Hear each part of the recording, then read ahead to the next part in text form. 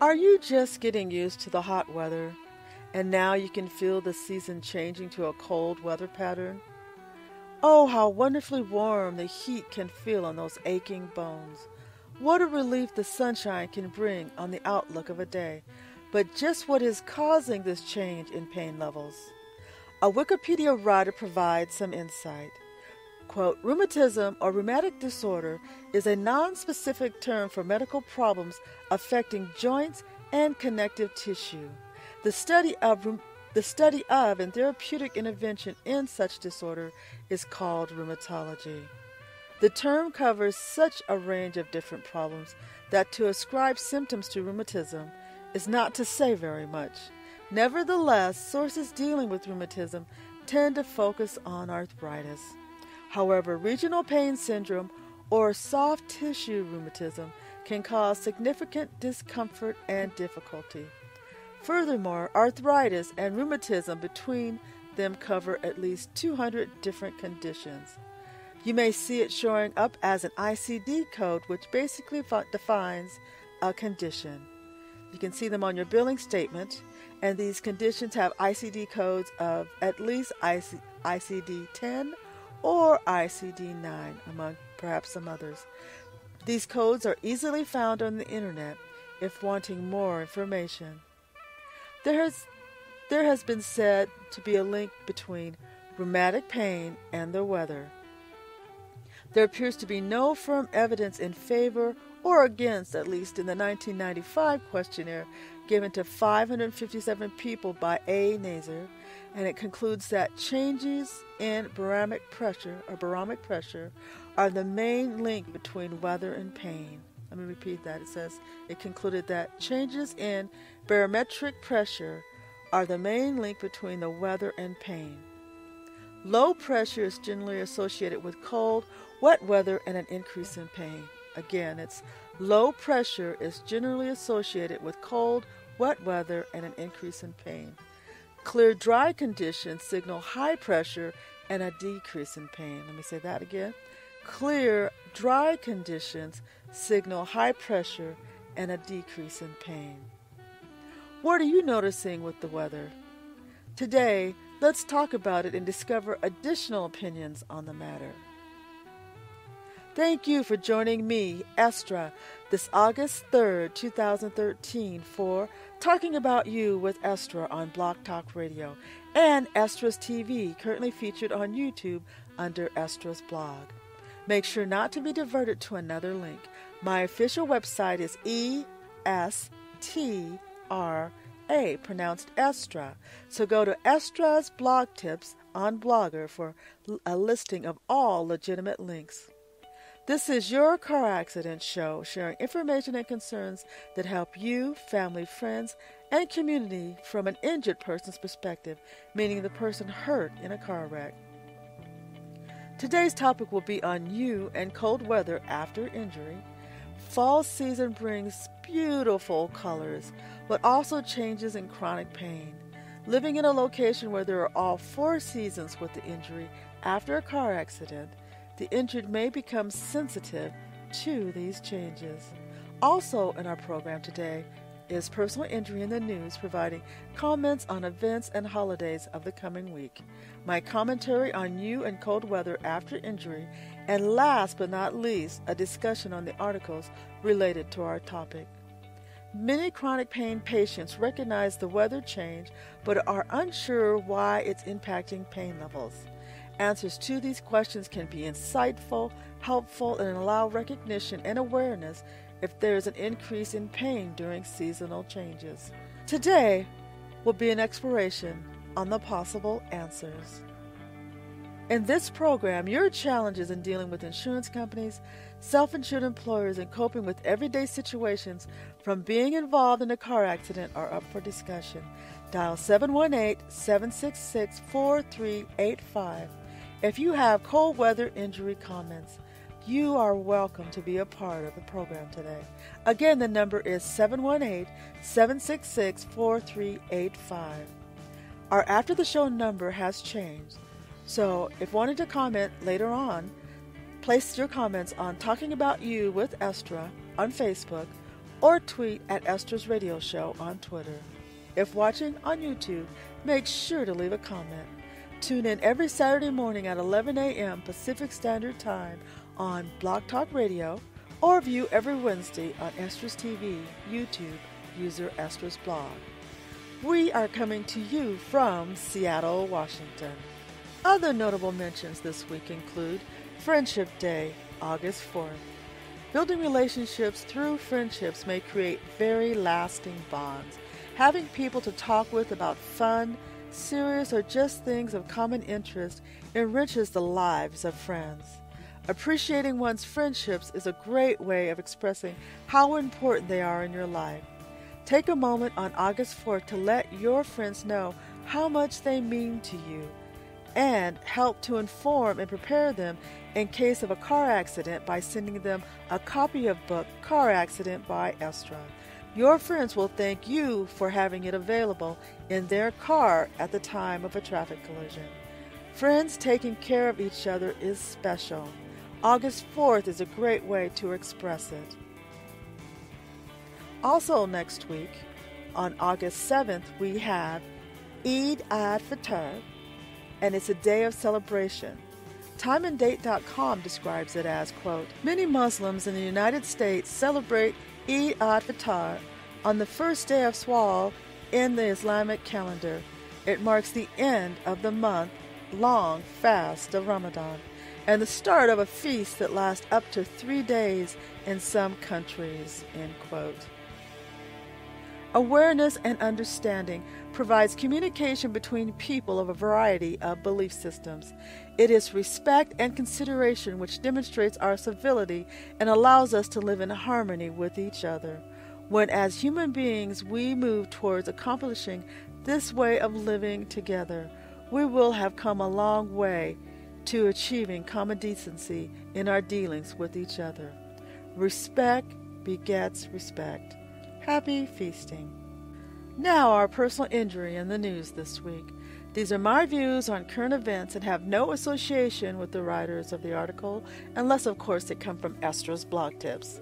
From time to time I'll be stopping to take a moment to comment on a section. Can pets be a distraction while driving? Our first article from the OaklandPress.com, the title is Driver Accused in Warren Car Accident Was Distracted by Dog, family says. And it's by Norb France. You know, being down on your luck happens to millions of people each day. Unfortunately, it was a very bad day for a 27-year-old man. Perhaps crippled with fear due to having caused the death of someone, driving when not legally able to, along with other issues we don't actually know about in this case, all collided together in an instant that changed this man's life forever. We must all be careful of distractions while driving. This includes any pets we may have in the car. The losses for many at the scene of this accident will be felt for many years to come. It only takes 1 second for someone's life to change or end in a car accident. You can find the link to this article out on my Facebook page, Talking About You with ESTRA, and also the ESTRA's blog tips. No matter where you are in the world, the unexpected can happen, so drive respectfully. Our second personal injury in the news comes from the Associated Press, and the title of the article is U.S. Diplomat Kills Man in Car Crash, Leaves Kenya. And it's by Jason Strasio. I pronounced his name perhaps wrong. I apologize. You know, the article also shows the snowball effect of a traffic collision and the impact of having it on foreign soil.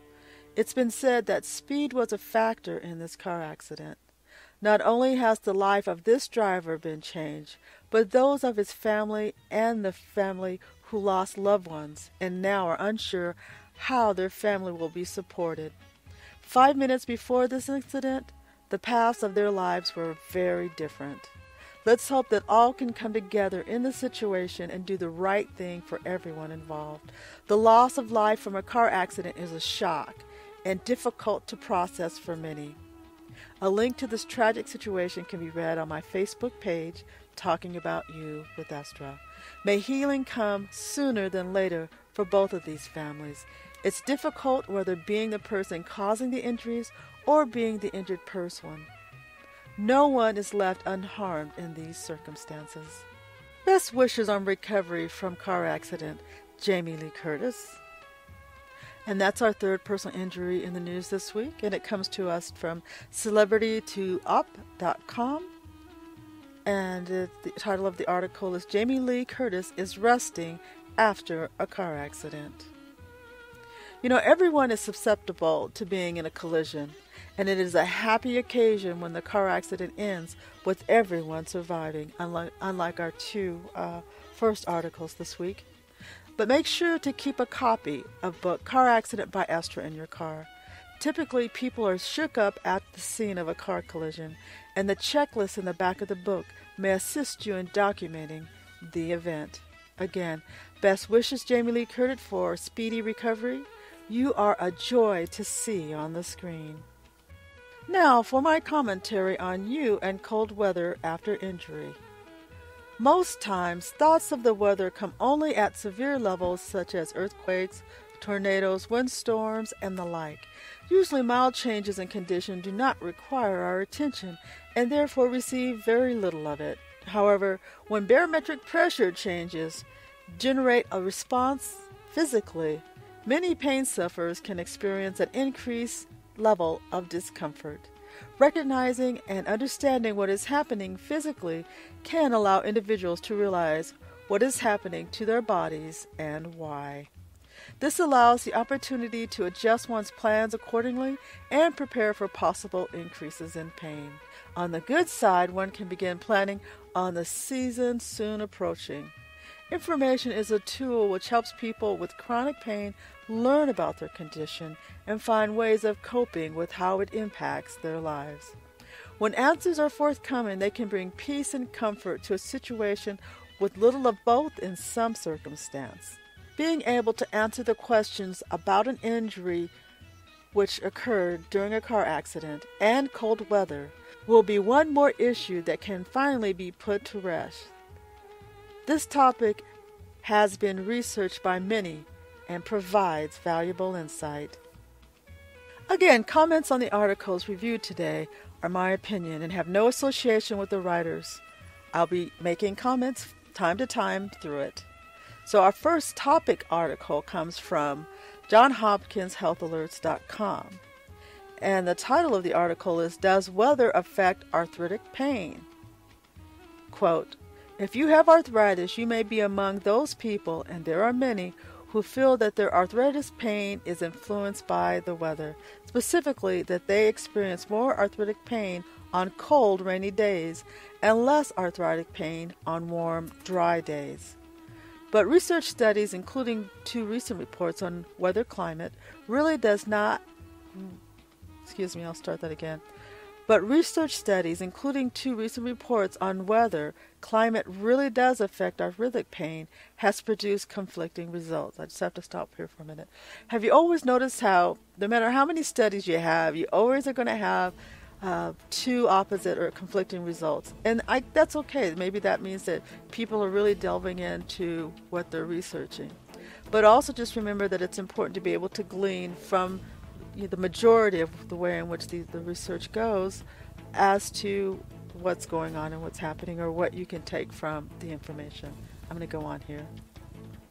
The first study looked for a relationship between the weather and arthritis pain in 151 people with osteoarthritis, rheumatoid arthritis, or fibromyalgia, a rheumatic disorder that causes joint pain, as well as 32 people without arthritis. All participants lived in Cordoba City, Argentina, which has a warm climate. Participants kept a journal for 1 year recording the presence and features of any pain, and these daily reports were matched with weather conditions such as temperature, barometric pressure, and relative humidity. Patients in all three groups experienced more pain on days when the temperature was low. So note it's temperature. They're talking about temperature, barometric pressure, and relative humidity, which means that they've kind of expanded what they're actually looking for compared to the first information we received earlier in the show. So that shows you that so many different people are evaluating different parts of this as far as viewing how weather impacts injury. I'm going to go on. Patients in all three groups experienced more pain on days when the temperature was low, while people in the group were unaffected by any of the weather conditions. In addition, patients with rheumatoid arthritis were affected by high humidity and high pressure. Osteoarthritis patients by high humidity, and those with fibromyalgia by high pressure. However, the associations were not strong enough to allow pain to predict weather or vice versa. I think that's very interesting. I'm going to read that again because depending on what you might have going on, you might want to kind of tune into that. So I'm going to read that again. It says, quote, patients in all three groups experienced more pain on days when the temperature was low, while people in the controlled group were unaffected by any of the weather conditions. In addition, patients with rheumatoid arthritis were affected by high humidity and high pressure. Osteoarthritis patients were by high humidity, and those with fibromyalgia by high pressure. However, the associations were not strong enough to allow pain to predict weather or vice versa. To me, that's very interesting. This is a very interesting article to actually go out and read. So make sure that you go out to our Facebook, Talking About You and ESTRA, and take a look at this article. I'm going to read a little bit more from it. Quote, the other study took a look at 154 people, average age 72, who lived in Florida and had osteoarthritis of the neck, hand, shoulder, knee, or foot. Participants reported their arthritis pain scores for up to 2 years. Then researchers matched the scores with the daily temperature, barometric pressure, precipitation status. No significant associations were found between any of the weather conditions and osteoarthritis pain at any site, except for a slight association between rising barometric pressure and hand pain in women. So you can see that John Hobson's done a great job of actually going out and breaking it down into different sections and trying to narrow it in. So to me, this is just a great article. Quote, although some evidence exists that people living in warmer, drier climates experience fewer episodes of arthritic pain, climate does not affect the course of disease. At most, it may affect symptoms of arthritic pain, and that's good to know. So I'm going to leave it there so there's a bit of information out for you to go and read on this article, but it's great to know, and it's great to know that people are trying to research and see what those correlations are. Our next article comes to us from WebMD.com, and the title of the article is Does Weather Affect Joint Pain? And What Can We Do About It? And it's written by Catherine Cam and also reviewed by Laura J. Martin, MD. Quote, it's typical for joint pain to start even before the first raindrop falls, says David Bornstein, MD, FACP, and FCAR, a rheumatologist and clinical professor of medicine at George Washington University Medical Center and past president of the American College of Rheumatology. If you really listen carefully to Grandma or someone who had arthritis, they actually told you it was going to rain, he says. They said it's going to rain today, and more likely than not, they were correct. How to explain? There is no full agreement among scientists that weather causes pain or a specific mechanism is at fault, Jameson says, but there are plausible theories. I have to stop here for a minute. And I enjoy this article because it's saying there's a wide range of ideas that people are saying is causing, but one of the things they do seem to understand is that the body speaks. Okay, I'm going to go on. One leading theory points to changes in air pressure. Although many people say that their pain worsens with damp, rainy weather, research has shown that it's not the cold wind, rain, or snow, Borson says. The thing that affects people is the barometric pressure. Barometric pressure is the weight of the atmosphere that surrounds us. If you imagine the tissue surrounding the joints to be like a balloon, A high barometric pressure that pushes against the body from the outside will keep the tissue from expanding. Okay? It says, but barometric pressure often drops before bad weather sets in. The lower air pressure pushes less against the body, allowing tissue to expand, and those expanded tissues can put pressure on the joints. It's very microscopic, and we can hardly notice except that we have these sensations, Jamieson says. Furthermore, when people have chronic pain, sometimes nerves can become more sensitized because of injury, inflammation, scarring, or adhesions, Jamieson says. I want to repeat that because it's important for some people to hear. It says, furthermore, when people have chronic pain, sometimes nerves can become more sensitized because of injury, inflammation, scarring, adhesions, Jamieson said. For whatever reason, the nerves are just hypersensitive, and they just keep firing based on what you do, or not for any reason at all. But if there's some expansion internally, in other words, the body can either expand or contract based on outside pressure changes, then that's going to affect how pain is signaled. Nevertheless, the link between pain and weather changes remains hypothetical. Research has come to mixed conclusions, Jamieson says. All the results are not very clean, meaning there are people who say that weather does affect their pain. And this is also a great article, and this shows how many different directions that people are coming at this question.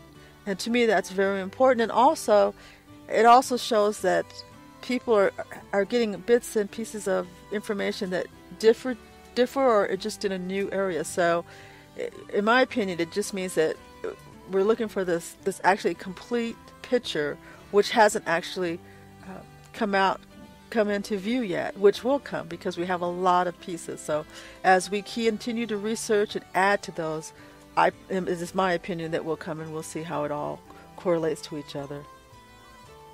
But this is a great article too. I'm going to read just one more quick part of it. It says, should you move to Florida or Arizona?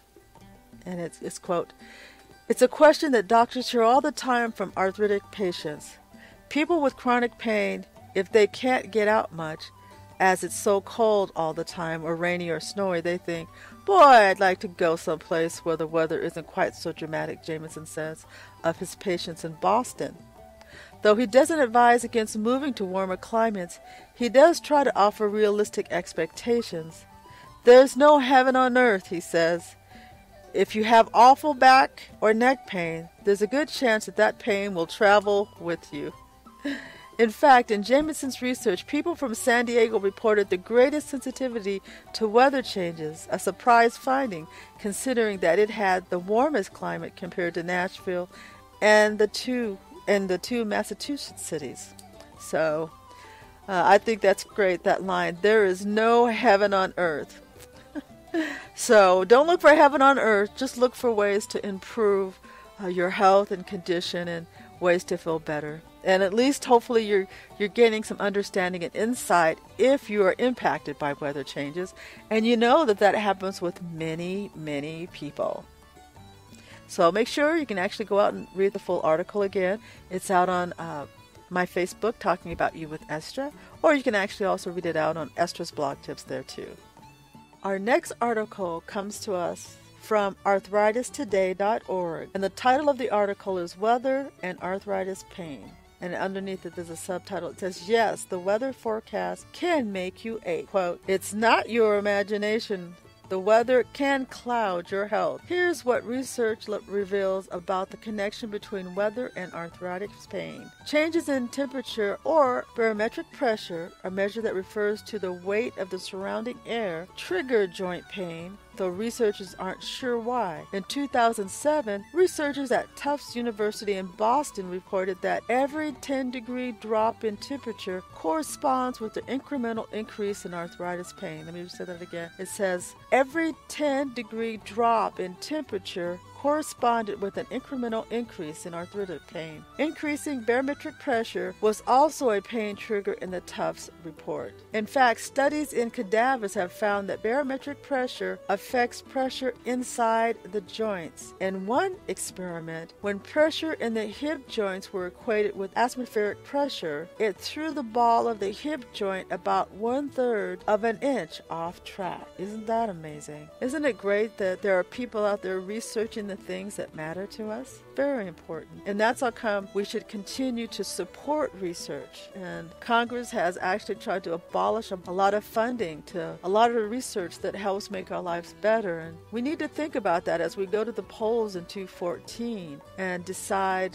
is that the direction we really want our elected officials going? And if they're not going in the direction in which you think they should go, remember you have the option to vote them out. But I'm going to go ahead and go back to the article here. It says, quote, studies have found that 50 to 80% of all people who get migraines believe weather can set off a headache. The exact weather patterns that precipitate migraines remains a mystery, however. In a study published in 2004, Patricia Prince, MD of Boston's Children's Hospital, asked 77 migraine sufferers to keep calendars documenting their migraines over a period of 2 years. She compared those to records kept by the National Weather Service. About half of the study participants got migraines that coincided with weather changes, but not all were weather sensitive, had the same triggers. Some seemed most vulnerable to a combination of high heat and high humidity, while others got headaches under the exact opposite conditions, low temperatures and low humidity. End quote. How interesting.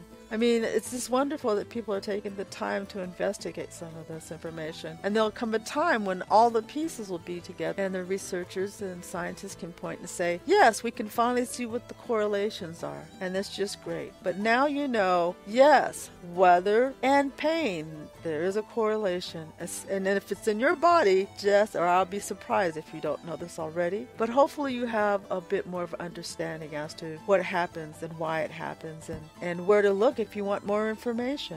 Thanks for being a part of today's show. You know, car accidents happen every single day to a lot of people, and being prepared and informed can reduce the suffering, confusions, and problems. Thanks for sharing part of your day with me. Remember to like us on Facebook at Talking About You with ESTRA, ESTRA's blog tips, especially while looking at today's links. Make sure to visit next Saturday at the same time, same place. That is at 11 a.m. Pacific Standard Time on Talking About You with ESTRA on Block Talk Radio. Come talk, come listen, where you can just be yourself. Have a great day. Watch out for the weather.